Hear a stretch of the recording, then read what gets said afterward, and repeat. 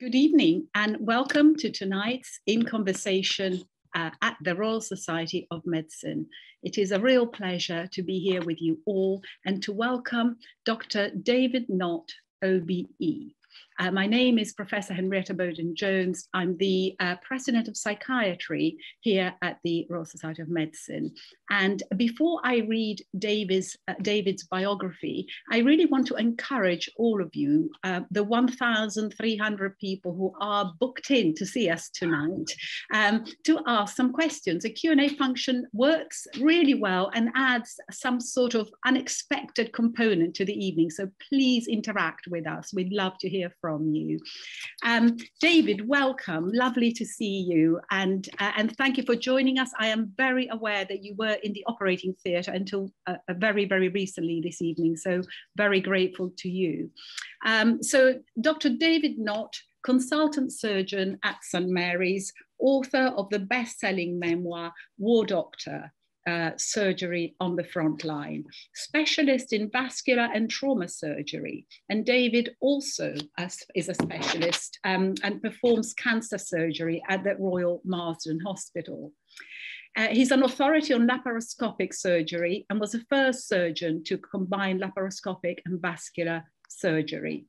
For the past 25 years, he has taken unpaid leave from his NHS job to work for international aid agencies and has provided surgical treatment to patients in conflict and catastrophe zones from Bosnia, Afghanistan, Sierra Leone to Chad, Yemen and Iraq, to list just a few of these countries. And I know we will be hearing a lot more from him about them. In 2015, he founded the David Nott Foundation with his wife, Ellie, to train surgeons across the world in conflict zones.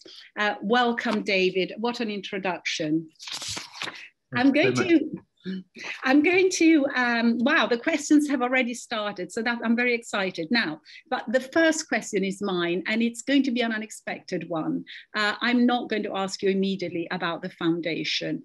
I want to know, after all these years of living your life between calm, relatively calm places, and then more terrifying places, witnessing all sorts of things, what are your thoughts about human beings? Are they fundamentally good or fundamentally bad? Wow, what a question to begin with, Henrietta. Well, I think human beings are fundamentally good, to be really honest with you. I think that it's power that really distorts human beings in one way. And I think, we know who are good leaders and who have the ability to make people understand what they mean, etc., etc. And we follow those sort of people. And they are good leaders, and they're good to the people or the populace that they're dealing with. There are other people who also use power in a divisive way, I think. And the divisive way is that they will hold on to power and will do anything that it takes to hold on to power. And these people also, from what I think about war zones, etc., is that they surround themselves by tiers of other people who also want to stay in power and will do anything to stay in power. And I'm talking about Syria, for example. The regime, the Assad regime going there, I mean, they will do anything to stay in power, destroy their country, destroy the civilian life, destroy what's going on around them, the infrastructure, the beautiful monuments and the architecture of their country. They will destroy it just to stay in power. And I think those are the people that are the bad people in life. And we know lots of other people that are use their power in a bad way. And they sometimes also seem to be slightly unstoppable. And I don't understand why they're unstoppable, but I think people become too scared of them, they become untouchable, and it just perpetuates the issues. And I mean, we know, in politics in the UK and also in medicine or whatever, we know those sort of people that are very powerful. And I think it's something that they engender in their own self to become powerful, because I think some people are too scared to say anything to them to try and pull them down. So fundamentally, I think people are very good, but the ones that are very bad are the ones that misuse power. That's a very optimistic start to tonight, and I had no idea what you were going to say, but it does feel a very optimistic start. So the few have such a strong impact on the many who are actually fundamentally good. There are people already saying, first of all, what a great question and a very good answer. Someone is saying that working in war zones has kept you looking very young, and someone's saying what a great honor to meet you this evening, and asking questions that I am going to be asking, but lovely to see people engaged. So as I was preparing, I watched some of your interviews. Some of them actually brought me to tears, which doesn't happen very often. I felt a lot of empathy with the pain that you must be carrying at times, and I wanted to know, how does living every day with the reality of war, because that now is within you, it's in your molecular structure in a way, you are carrying that wherever you are, whether it's a Chelsea or St. Mary's. How does that impact on everyday life for you? Again, a good question. I mean, I have it always in the back of my mind. I know what people are suffering from. I know what people are going through in various countries of the world and various war zones. And, we were watching Gaza very recently, and I was there in 2014. I know a lot of the people that were suffering. And I just know what it is like to be in those environments. But of course, they have to stay there, and we can always come in and out, and we can come back to our pleasant, room with our books and calmness and quietness, etc., etc. But a lot of people living life is very tough and very hard, and we don't really see that, and we don't really understand what the hardship is like for many people. And I think sometimes when I'm sitting in my consulting room, and people do come to see me with various problems, and to me, I have to put on a different head, because the head that I would put on if I came back from a war zone would be completely different from the head that I need to put on to be able to treat that patient, because that patient may have something that's, worrying for them, where in reality, there is no worry at all for that patient. They don't need to worry about it. If I put them in a war zone, they'd be certainly worrying about something else. They'd be worrying for their life, they'd be worrying for their family, they'd be worrying for their significant injuries that family members have, or they have, or the psychological effect of what's around them and things like that. And I think it's very difficult sometimes to sit and listen to people's woes when you know that, and of course you have to understand that it's their woes, and that's what I'm here for, to talk to them about. But in reality, if you really think about it, they've got nothing to worry about. Majority of people got nothing to worry about.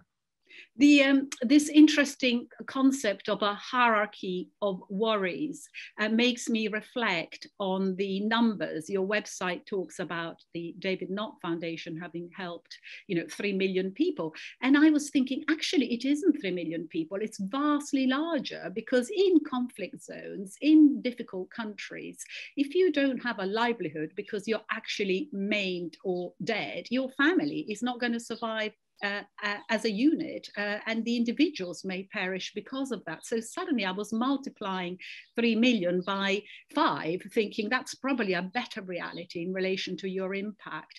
Do you have any thoughts on that? And then I'll go to the questions, of which there are beginning to be quite a few that are relevant to this conversation. Well, very much so. I mean, I've just come back from Marib in the Yemen, and because of the COVID crisis, the foundation wasn't able to do anything for about 18 months. So as soon as there was an opportunity arose, and we heard that there was people were requiring help in Marib in the Yemen. Now, Marib is a town in the middle northern part of Yemen, which is under the government control, and there's severe fighting going on between the Al-Houthi regime and the Yemeni government to take control of Marib, because Marib has all the oil fields and things like that. And so there's intense fighting going on. But this fighting has been going on for quite some time, and it's only intensifying recently. And so a group of us, 2 orthopedic surgeons, myself and another general surgeon, went off with our knowledge of the foundation, and also we spent time operating. Now, what we found was that you're absolutely right. There were so many patients that had so many problems that weren't treated. There were so many people with holes in their bones, holes in their arms and legs, and poor management of their injuries. And these people have been festering for 3 or 4 years at home without having any proper treatment. So they can't go out and work. So that you're right, the family doesn't get any support or help or anything like that. So to be really honest with you, it was an absolute joy to go there. And we operated on 45 or 46 people and got them going again, basically. I turned into a plastic surgeon, so I did a lot of the flaps and to cover various bones. The orthopedic surgeons were working hours on end to reconstruct the bones, and I was doing the plastics, covering the bones and covering the skin and doing skin grafts and everything else to try and sort the people out that had all these festering injuries. And that is the beauty of being able to go out and suddenly change somebody's life, that they can go back to work, they can start walking around, they can have their external fixator taken off, and they're back to some sort of reality again. But the problem is that this is just the tip of the iceberg, and 44 patients over 2 weeks is what, 0.05% of what is really happening. What one needs to be there is to be there for 5 years to make some sort of intervention of making life better for people. So there's a huge problem, not just the war and the gunshot wounds and the sorting out the bleeding and everything else. It's actually sorting out the whole of the society. And so with the foundation, you're right that what we try and do is do our courses, and we train doctors, and we extrapolate those doctors. So if that one doctor over 2 weeks then learns how to do 20 cases, then over the next year or so, he's done so many cases. And that's what we're trying to do, is trying to instill the knowledge of orthopedics and plastics and general surgery and so forth, to try and reconstruct people, not just reconstruct people, but to try and reconstruct their lives. Yeah, that's beautiful, and I'm going to come on to that actually later with some more in-depth questions. Now we've got Deepa Bose here saying, David, many consultants and trainees in the UK are keen to work in these countries and nurture these partnerships you're talking about for mutual benefit, but the structure of the NHS does not easily allow this. What are your thoughts on this? Yeah, you're quite right. And in fact, it's been I was quite lucky in one respect. So I had a job and colleagues who allowed me to go off at short notices. So if there was a war going on or something, or I listened to it on the media, I got a phone call from MSF or ICRC or Syria Relief or Palestinian Children's Refugee Fund saying, can you come tomorrow, or can you come the next few days? And I would go to the managers and I would say, look, can I go for 2 to 3 weeks? And I used to then do my on-call. So if people would cover my on-call, I would cover their on-call when I came back. They would cover my clinics, and I would reinstill the clinics. Sometimes I'd get locums in. So I've been extremely lucky in my career being able to have this niche. Now, I didn't do a job plan. I haven't got a job plan which says I can go off for 3 months a year or 6 weeks a year to go to this place. That's not how it works. It was basically by goodwill of my colleagues and goodwill from the managers, etc., etc. But times have changed, and you're quite right, times have definitely changed, and now it's very much more focused on the NHS helping the local community. And I don't think the managers get it right, actually. I think some of the managers don't understand what good you can do by going abroad and how important it is to be able to do this. And part of the time now which I have, that I really want to as time goes on, we're running a train the trainers course to train people to come and work with us abroad. And then we run lots of courses and so on, where you can get trained up to be able to understand what it's like to be a humanitarian surgeon. But I think then what really needs to be written down is the chief executives and their conference, if they have it there. I think they do have a chief executive conference. They need to be able to understand that you need to let people breathe, and you need to let people go out and explore life. It makes them a better person at the end of the day. So this is something that really needs to somehow be instilled into the managerial aspect of the NHS, which unfortunately I think is too blinkered at the moment to understand this, but let's work on it. Yeah, that's maybe something I can think about with my Royal Society of Medicine hat. Maybe this calls for a roundtable at a later date, more specifically in relation to integrating the needs. John Carmurrell says, hello, David, thank you for this evening. I became a medical student partly as a result of reading your book. If you could give a medical student one piece of advice, what would it be? Gosh, well, good for you. And I'd like to change position with you if I could. And I'd like to, you can come and sit here and I'll come a medical student again, because I really like to do the whole thing again. So what I would say you need to do is enjoy medicine, enjoy doing what you're doing, and have things in the back of your mind. Always look around.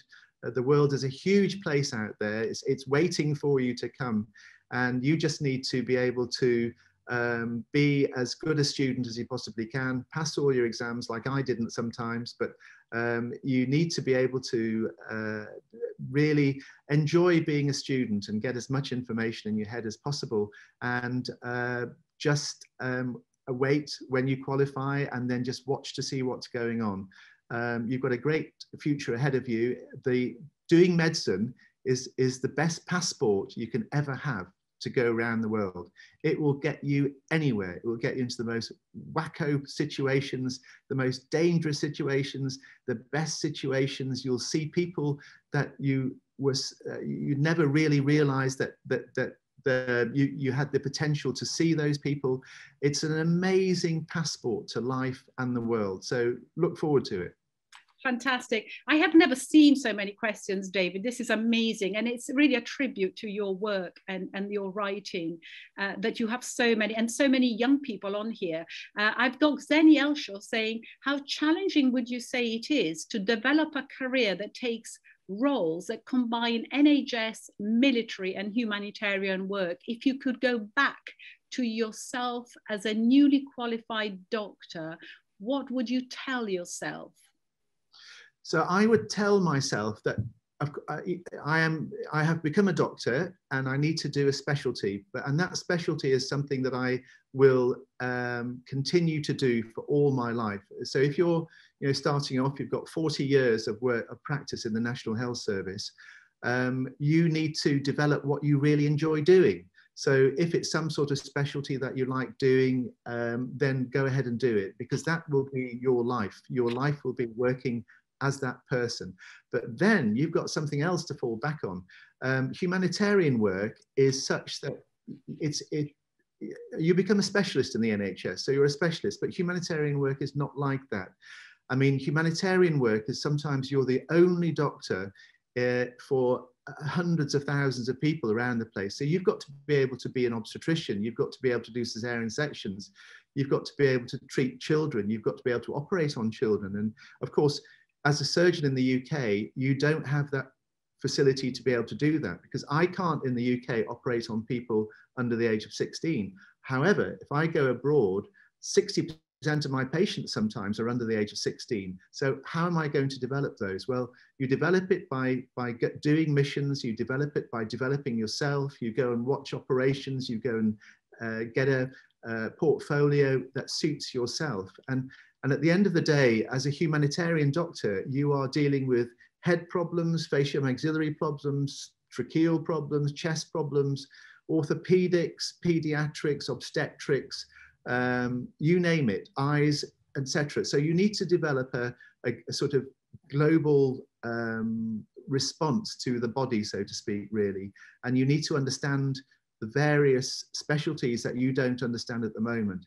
They're not difficult because there's only a certain amount of things that you can do without specialized equipment.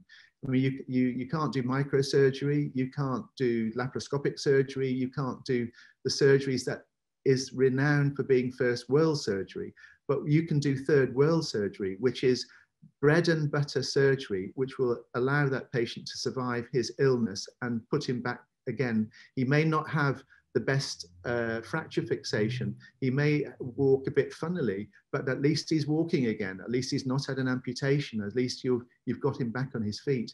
So it's a multi-specialty position, and it's a multi-specialty situation, which is completely different from a super specialty situation in the NHS. And you only know how to do that by come on our courses and talk to us. And we have we'll talk about it in a second, Henrietta, but I'm sure, but we have the foundation which you can go to. We run, actually, we'll come back to that because I think you want to put yeah, thank you. Yes, yeah. we will. I'm going to save it up for I've got two more things I want to know from you, and then we'll move on to the foundation. So when you look back across, all the years and all these places, you've come across so many colleagues. Some of them you knew well, others you work with as part of teams in different countries you were just presented with. What personality traits, or even just what character traits, let's call them, have you seen helpful in people, and what unhelpful? And you can give us examples if you want. So when I go somewhere, you don't go in as the big person that sort of knows a lot about things. What you have to go in with is being very subservient. If you go to a war zone, and I missed the question before, which is about military as well. I'll talk about military if you ask me again about that, Henrietta. But if you go to a war zone, or you go anywhere where there are groups and groups of people, you'll find all personalities under the sun. And you'll find strong personalities, you'll find powerful personalities, you'll find nice people, you'll find aggressive people, you'll find all the things that you know about, that the people that you meet, you'll find all of them. But the big issue is that it's concentrated in a very emotional, hyper emotional state, because everybody's under pressure. Everybody's worried about their life. Everybody's worried about their families. Everybody's worried about whether they're going to be able to get home, etc. So all those personalities, the strong personalities, the angry people, the irritable, they are absolutely 100% intensified. So you will end up, if you're not careful, having disagreements that might be difficult for you to comprehend, because the disagreement that you have will actually be something inside yourself that you want to get out. But what you have to be, you have to look at your own life really, and you have to be able to understand that if I say something wrong, if I don't toe the line slightly, if I make a slight mistake, then a telephone call can go, and before you know it, your life can be over. It's so dangerous in that respect, and that's just the personalities. It's not to do with what's around you, etc., because you're going as somebody that's there to help. So what you have to be is extremely subservient and extremely diplomatic, and don't say anything about religion, don't say anything about the political situation. You are there as a humanitarian, as a person that wants to help the patient that's in front, and you want to help assist the doctor that's going to do that. And it's a matter of saying to the doctor or the surgeon who may not be all that good, can I help you? And I will help you hold a retractor, I will help you do this and that and the other thing. And then after a while, you say, oh, actually, can I show you how to do this? Maybe that may be a bit better to do it this way rather than that way. And you will start to get his trust, he will start to get your trust. And before you know it, you start becoming friends. I mean, again, in Mareb recently, I was in a situation whereby the man had a gunshot wound to his neck, and the bullet, he'd had it a few days before, maybe 2 or 3 weeks before, and the bullet was actually pressing on his esophagus. And every time he ate something or drank something, he couldn't swallow because the bullet was actually not eroding into the esophagus, but were pressing into the esophagus. So I said and we looked at the scans and the CT, they had a CT scanner in Yemen, amazingly so, which was sort of working.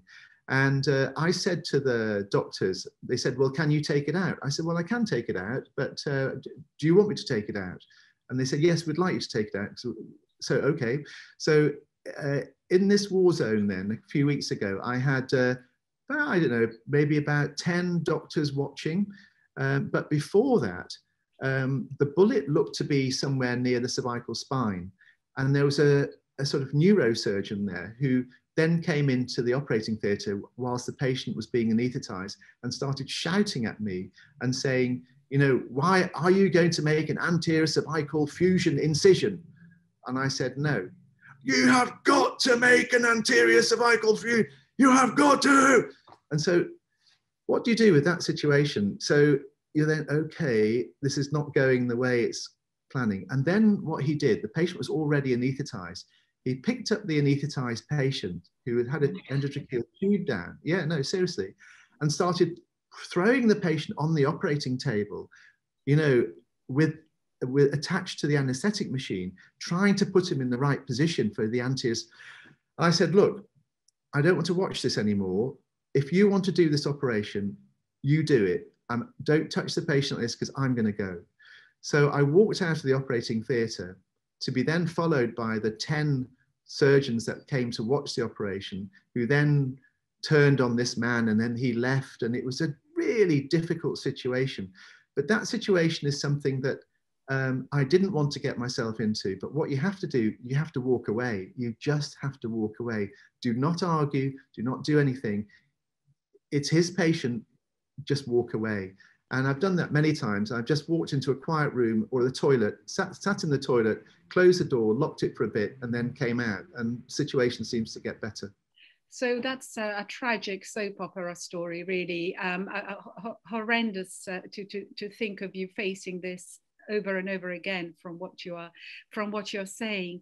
Thank you for sharing that. So diametrically opposed then, we know that medics rely on their sense of humor to get through some pretty difficult things right from the start at medical school when sometimes we're overwhelmed.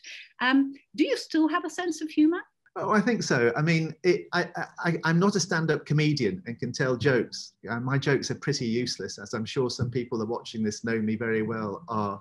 But it's all black humor, and you know, it's humor that's between medics, and it's very difficult for the general population who are probably watching. Some are watching this as well, to understand the sort of black humor that we sort of have. I mean, just as an aside, when I was in Afghanistan, one of the doctors, I wrote it in the book, one of the doctors was severely fragmented and came in with having been blown up with a rocket-propelled grenade. He had fragments in his head and in his face and in his chest and everything else. And we called him Dr. Peppered. And, you know, after the drink, Dr. Pepper. But it's very black humor, and it's sort of very difficult to, I think, to sometimes understand if you're not really in it all the time. Absolutely. And yes, and it was, I think it's good to know in a way that despite everything that you have lived, that can still stay with you, that, as you say, the medic sense of humor that you have evolved through the years. So my last question before we move on to the next section, there have been moments when you might have wondered whether you might have managed to come home because of situations. Would you share one or two moments that were very difficult and how you dealt with them? Yes. Every time I mean, even this time, I mean, I've got 2 children, and I now have different responsibilities. Before I was married and had 2 children, and in fact, if going back to some of the students and young people that are listening to this, it's very difficult to go abroad and go to a war zone when you have family and a wife and children. It is really difficult. So if you want to get it out of your system, do it before you get married and before you have children and before you've got a mortgage and all this sort of stuff that goes with it and school fees and blah, blah, blah. Do it as a young person. And what I mean is young person, you know, you do have to be trained to do the job. You do have to probably now be at consultant level. You do have to be able to go out, if you are going to be a surgeon, and operate and do a good job and do it safely and don't harm the patient, which requires a significant amount of training and etc. to be able to do that. But go and do it before you get married and before you have children, because your responsibilities change significantly. And not only that, something inside your head changes as well, as something goes click, and it's very difficult to go. And I remember just going this time, it's very funny, I shouldn't really say this, but there's times in your life which are really terrible, and there's some sort of thing goes on in your head which you yelp at, and they usually are your parents dying. And my father died, and I had this, when I was crying, I had this funny yelp, which was a strange yelp, and I was listening to myself crying, and it was sort of, I've never heard that before. And then my mother died, and I had the same sort of funny yelp that I was listening to as I was crying. It was very strange. And when I went off to Mareb this time, I took the children to school, and I came home, and the taxi was supposed to come at 10 o'clock. And Ellie was there, and Ellie had to go off somewhere. And so I was just in the house. Well, no, she was there as well. And it happened again. The yelp happened again. And it was like, it's this inner yelp of, you know, gosh, I'm really, you know, I'm going somewhere, you know, I want to come home. I want to come back to see the children and you, but I'm scared. And it's an emotional, real difficulty. So what I mean is, go ahead and do it. Do all this before you have children, because the responsibility and maybe the irresponsibility by going is too high. And there have been times when I've been, you know, abroad, and I've thought, oh, I've bitten too much off here. I've really bitten too much off. And one of those times, I think there's been about 10 of those times, but I think the time where I've really felt that I was going to go was, I was in an operating theatre in Aleppo in 2013, and we were operating on a man who was shot in the chest, and he was upstairs on one of the wards. And so he had a chest drain put in, and he had lots of blood coming out the chest drain. So they took me upstairs to have a look at him. And I said, yes, he needs to go to the operating theatre. We'll take him now. And of course, at the time in Aleppo, it was a wonderful thing for me to be able to teach the doctors, because they had never seen lots of the operations, had never done any of the operations. Because in a war zone, what normally happens, the senior surgeons all leave. You're left then with a very young cadre of patients young cadre of doctors that don't know how to do all the operations. They don't know how to open a chest and things like that. They don't know what to do when they've opened the chest. So it was a great opportunity for me to teach them about what do you do. So this patient came down to the operating theatre. I said to the Syrian surgeon, would you like to open the chest? He said, well, I've never done it before, so I'll show you. So I showed him how to open the chest. And when we put the retractor in and opened the whole chest up, the patient was significantly bleeding from the pulmonary vein, a massive hematoma, hemorrhage, which I put my finger on. It's the same sort of injury that Princess Diana died from, to be honest with you. So he put my finger on it, and I was just about to ask for a stitch to try and stitch the hole, and suddenly the door of the operating theatre flew open, and 6 members of all dressed in black came into the operating theatre, and it was 6 members of ISIS, who were the worst group ever. It was the Chechen Brigade, which were the notoriously brutal ISIS contingent that were there. And I thought, oh God, this is it. So as I was standing there, they were pointing their AK-47s at us, and we realized that the patient on the operating table was an ISIS fighter. Wow. And the senior ISIS member came round, looked into the chest, and I thought, well, if they know that I'm British, if they know that I'm going to be taken out, and that is it. So I started to develop, my legs started to shake, I started to go into this total body shake, realizing, well, I've really done it now. This is, you know, I'm not going to get out of here. But as it was, the Syrian surgeon told ISIS fighters that they asked who we were, and he said, well, don't disturb the senior surgeon who's about to put the stitch in, and don't talk to him because he's concentrating, and so on.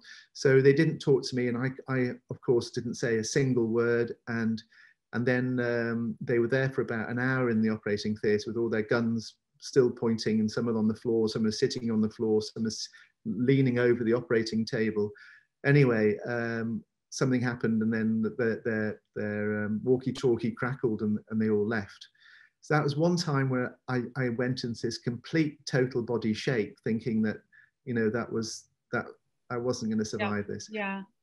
I'm experiencing tachycardia just hearing you narrate this. But I just wanted to just take a moment to thank you for sharing that deep sorrow that you just shared with us, and want to say how much empathy we have for that experience, that human moment that you described. And thank you for doing it tonight. You know, you didn't have to, and it means a lot for you to share it. On that note, I will move on actually to by the way, there are now about 55 questions which we will some of them will answer, but a lot of people are saying how much they want to help, some including fundraising for the foundation. So I want to seize the opportunity, because there is so much energy on this talk right now about all that you've done and how many lives, not just the lives you've saved, but all the colleagues you've influenced in terms of, you know, their own professional lives and their sort of human kindness, really. So there will be a lot of people after today who will be contacting the foundation. We know that now from all the talks. So I want to talk HEST, Hostile Environment Surgical Training. Now, what is it? What is it? How does it work? And what do you do with it? And at some point, we're going to go on to the little film about the hearts. But right now, you know, I'm interested in what HEST is, and also you can talk about the global network. And while you're at it, talk about the foundation. Just go for it. Okay, thank you. I will. So 25 years or almost more than that of international humanitarian help, you learn lots of stuff, and you learn about how to be a proper humanitarian surgeon and how you can. And so I came back, and Ellie said to me, she said, David, you've got all this knowledge and everything else, why don't you start teaching people? And so I'd already started to do that in 2013, and I started running a course which is started to run again now. The next course is in December of this year, called the Surgical Training for the Austere Environment. And it's a course where I wanted to be able to take surgeons through that were specialized and despecialize them, so to speak, really, and show them lots of scenarios. Because every time I go to a war zone or anywhere, I've got a GoPro stuck on my head, and I record all the operations that I'm doing. So it's all to do with all the scenarios of what happens and how you manage these sorts of patients from really top right down to bottom. So I've got banks and banks and banks of videos and photos and everything else. And so I put that all together for the surgical training for the austere environment. But Ellie said, and of course that course costs about £2,500 to go on. And so Ellie said to me, well, why don't you think of setting up your own foundation, and then we can pay for surgeons to come from all over the world to come on your course. So we started to do this in 2015, and we got charitable status of the David Nott Foundation. And what that does, it pays for surgeons. People apply for scholarships through the website, and we give them scholarships. So 14 every course come from all over the world, the Congo, the Yemen, Libya, you name it, all places in Africa and Middle East and wherever. If we can get them visas, which we have a whole fantastic crew of people that work for the foundation, getting all the visas, trying to go through the Foreign Office, getting all these people to come, all the surgeons and whatever, to come to the UK. To come and get this training.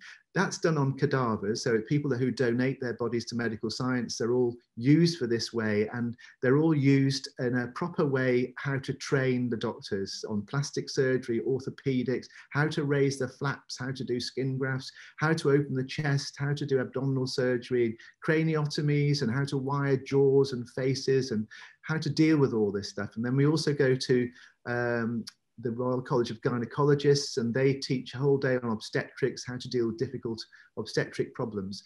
But what we wanted to do was to take this course and take it abroad and take it to people that can't come and can't leave their hospitals and can't come from the front line. So we will go to them. And so what I wanted to do was, obviously you can't take a cadaver with you. So we wanted to create a cadaver or create a model that was exactly like a human being. So we have this 6-foot model that has about 50 operations on him, absolutely lifelike, and it's anatomically correct. So you open the chest, you see all the lungs, you see the 3 lobes in the right, 2 lobes on the left, you see the heart, you see the pericardium, you see the upper part, all the blood vessels, you see the arm, which is dissected out, the carotid, do a craniotomy, you can open up all this sort of stuff, face, and all the flaps and everything. So we take this body in 2 parts, or this, and he's called Heston, off the hostile environment surgical rate. So he's called Heston. But not only that, we want to make I think it's important to run a course where people can come and sit and spend 5 days with us, wherever it is in the world. We have a group of faculty that we've trained to come, and then that's why we're running a train the trainers course to get more people interested to come and train. But what we do have are, I think we've got one person working with us for the foundation who used to work in Holby City creating all the models for that. But he now works purely for us, and he is fantastic. And what I wanted to do was to recreate all the models and all the simulation, for example, the intestines and the blood vessels, the heart and everything else. And I wanted to create things that we could take it abroad and say, okay, well, we haven't got a real person, but we've got the next best to a real person. So here's the operation, and then we'll take a blood vessel and we'll sit them down, and we have all the faculty members going, now this is how you stitch arteries together, this is the way you do it, this is how you dissect things out. And he makes all the simulation for us, and that's what we do. And I think you want to show a short video. And so sometimes when we're doing this sort of surgery, there are very times whereby a gunshot wound to the chest or a fragmentation injury to the chest is out of bounds for the environment that you're at. Because if you don't have an intensive care unit, if you don't have the staff, then we tell people you don't start because your likelihood of survival is very poor. But having said that, if you're in the Yemen, for example, that does have an intensive care unit, if you're in various parts of Gaza or any other places which do have intensive care units, and you do have the skills to do it, even though you've never done it, we will show you how to do it. And even the doctors that don't know how to do it, won't have those skills, we will say to them, this is how you do it. So if you get a fragmentation injury, and I remember being in Syria in 2013, and a young 12-year-old boy came in with a fragmentation injury to his chest, and it went into his heart, and he had a pericardial tamponade. And the doctors looked at me, and they'd open his abdomen up and said, oh, we don't know what to do. I said, okay, let's open his chest up. So we opened his chest, we opened the pericardium, he had a massive pericardial tamponade, and we stitched up the heart, and nobody had ever seen that before. So what we're doing is we're developing models which have simulation that they can do that on. And so we've developed this 3D model as well, which actually has blood flowing into the heart. It's pumped up the heart. and they can make a hole in the heart and they can stitch it. And they may have never done that before, but we'll show them we'll show the doctors what it's like. And I think the video you wanted to show. So we've developed this this heart, which is realistic, and this very lightweight, not very heavy at all, pump. At the moment it's just pumping air, but it will pump fluid, and it pumps the fluid in so that you can, when you make a hole in the heart, it will bleed under a ventricular, of course the right ventricular pressure is only 25 millimeters of mercury, and left ventricular pressure is 120, but it will bleed at about 25 millimeters of mercury pressure, and that's what you need to be able to stitch the heart. It's got exactly the same thickness, and we'll show you how to deal with coronary vessels and so on and so forth. And it's just a thing that we have developed and are taking abroad on our test courses for people to understand how to do. Fantastic. Would you carry on a little bit and tell, there are many people listening. First of all, there are compliments flying saying what an incredible man you are, incredible foundation. How can they help? Several people want to know about the fundraising. Maybe you might say something now. I mean, who has managed to provide you with proper support? Has it been individuals? Has it been organizations? Well, thank you. So it's quite interesting. I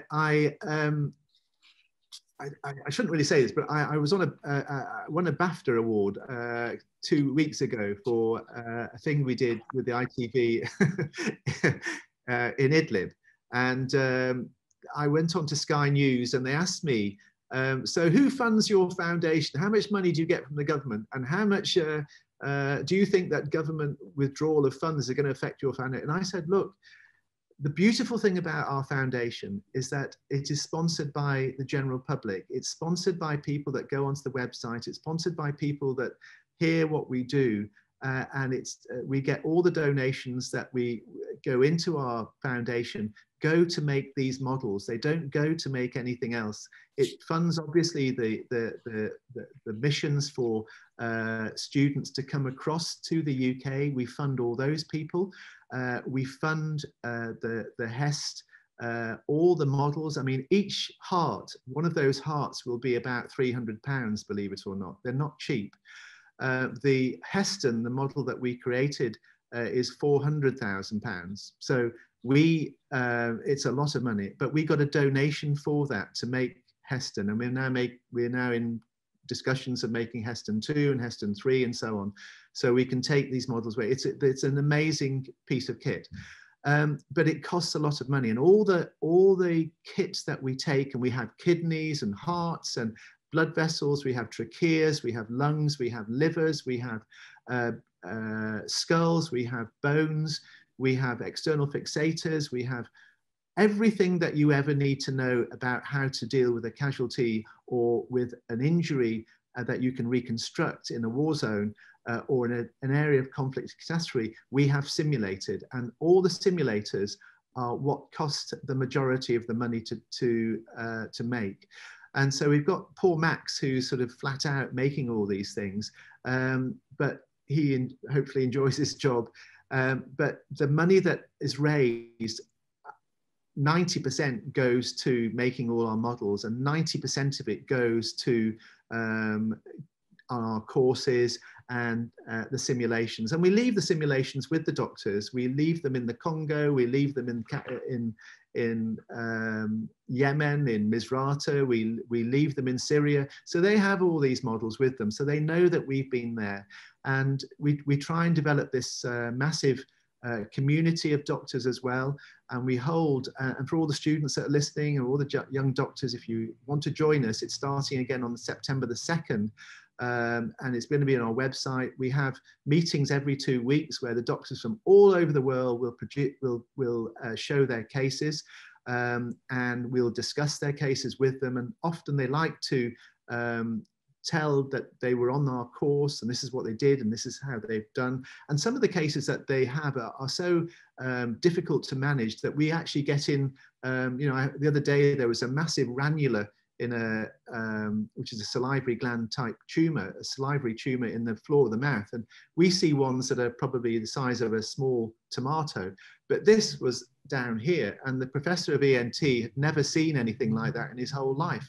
So we got him to come on and discuss it with the doctor from the Congo, how to do that procedure. And that doctor did that operation beautifully. And so it's a matter of, you can learn an awful lot by just listening to what the conditions that they have and how they're managed. And they love discussing their cases with us. So that's happening every 2 weeks. It's a webinar which you're welcome, anybody is welcome to join. But the money that's, I would say that we're trying to expand and expand and expand.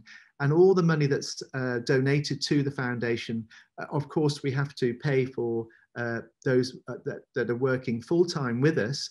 But the rest of it goes on the models and travel and everything else. I've just had a thought, because of the enormous number of questions that clearly we're not going to get through in time. I would suggest, having looked at your great website of the David Nott Foundation, that some of the people, particularly the ones who really wanted to offer support, might themselves get on, tomorrow we'll send an email to everyone who's participated with the details. Certainly I'm extremely inspired, and I'm a psychiatrist, you've got no use for me whatsoever. And yet, I'm thinking, has anyone ever done a musical fundraising for you? Because maybe I will. Has anyone done a very big opera or concert for you? No. Well, that's it. I've got a new job. That's great. Okay. But having said that, though, there is a small opera company that wanted to do something for us, and I'm meeting them tomorrow on the Zoom. Okay, this wasn't planned, everyone. I know you think this is staged, but we had not discussed it before. But I really mean this, David. I will take this on and do some fundraising for you. I really mean that. Now, I feel that there are two things really I want to do. One is that I do know that you spoke about your parents very briefly, but I do know from past readings that becoming a doctor was not as clear-cut as all of that, and that your dad did have quite a big influence. And I just wondered whether, going back to your early career in terms of your studying, and this is really because there was something about the determination that came through, and the fact that sometimes, after all, if he hadn't been there pushing you from behind, you might not have taken the flight that you needed to take.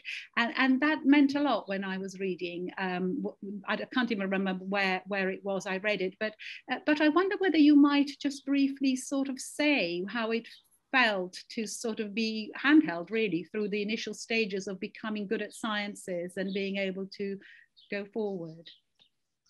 Yes, I mean, my father,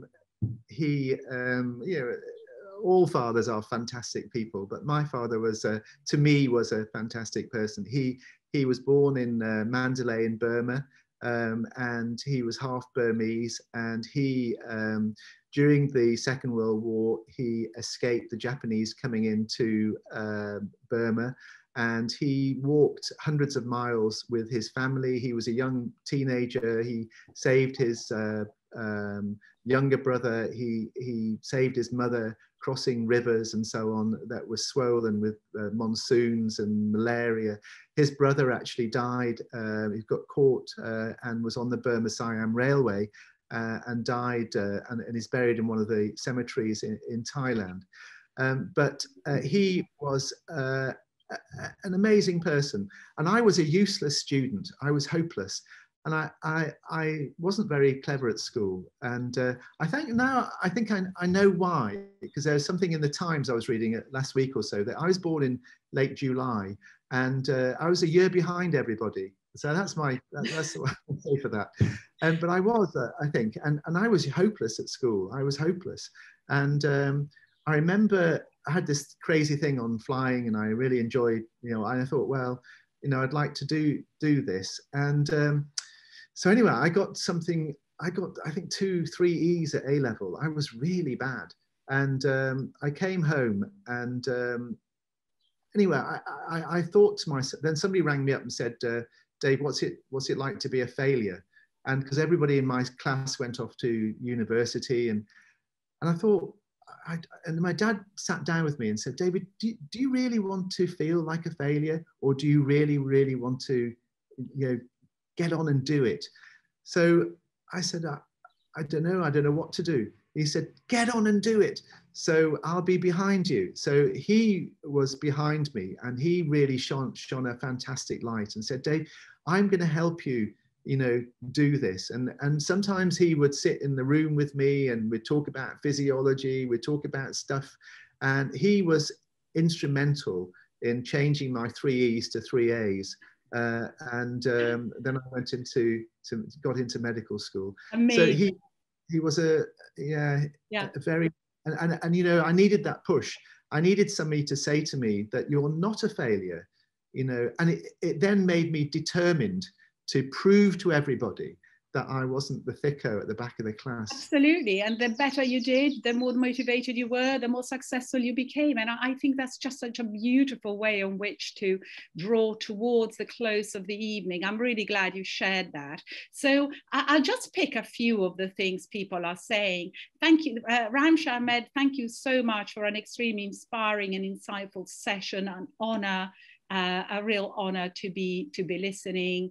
Marini Edwards, thank you for sharing your humanitarian work and your personal reflections. Your book was inspiring. Someone else, Ahmed Osman, saying excellent lecture, great work and courage. Someone saying, besides financial, what other kinds of help does a foundation need? You might say 2 words about that. Well, we always, we are a fledgling foundation, really. We've been doing it for 5 years now, and we're getting, getting our feet on the ground now. I'm writing the global surgery book in the Oxford University Press. They just give me the green light for that. So there'll be a book available for people to read and go on.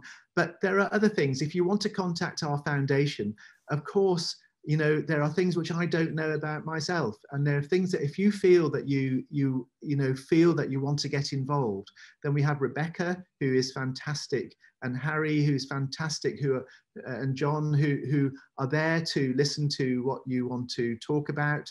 And if you want to offer us anything, then they'll be there to listen to you. I mean, I can't think of anything on the top of my head, being so glued into what I'm doing, but I'm sure they'll be delighted. Rebecca's listening, and she'll be on to you. I'm sure she's looking at the chat. Now, someone who's disappeared from the chat said, amazing courage, determination, human kindness. Why have you only got an OBE? You deserve much better. Absolutely. On your way to a knighthood, you absolutely deserve it. Fully agree with that. And some people saying that they really want to work on the whole concept of the NHS allowing people to work in the way that you have done off your own back, and encouraging people to do that. Now, with 1 minute to go, Alice Wang says, how do you find the courage? I think it's innate, to be honest with you. I think it's innate. I think that it comes from your parents. It comes from your genes. It comes from your reality of. I mean, I got brought up with my grandparents, my mamgi and Ducky in Trelech in South Wales, and the beauty of being around people that you love, and so on and so forth, and just being trying to go out and help people. And it's not so much courage, it's so much the passion of what you do. And I think it's, if you can develop a passion in life, then you really develop it, and that's why I hope I've done.